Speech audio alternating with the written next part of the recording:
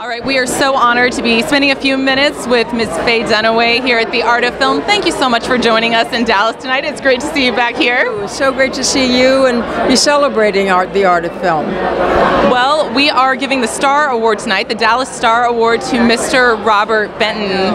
He's the best. I love him so much.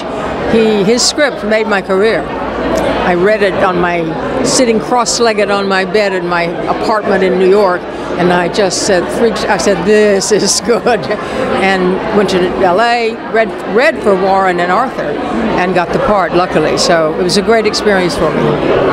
Now, you were already working on Broadway, highly trained theater actors before you did Bonnie and Clyde. When you saw that script, was there something about it that you thought, this is going to change things for me? Oh, yeah, I certainly thought that. I thought it might change things for a lot of people. I thought it would be, a celebrated film. I didn't realize it would be quite the classic that it became. And, before that, I had done wonderful theater. After graduating 6 days, I did A Man for All Seasons, then I did a wonderful play called Hogan's Goat. So I'm theater trained, and I knew this script had it all. Any great writer is a great writer. So Robert Benton, hats off to him.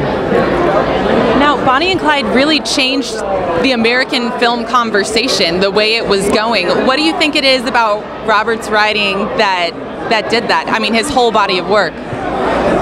Well, what can you say? I mean, good writing is good writing. The complexity of the characters, the way he gets them together with each other, the way the story moves. I mean, he's a great writer, and that's what we need more of. We do have a lot of them, but Robert is one of the best.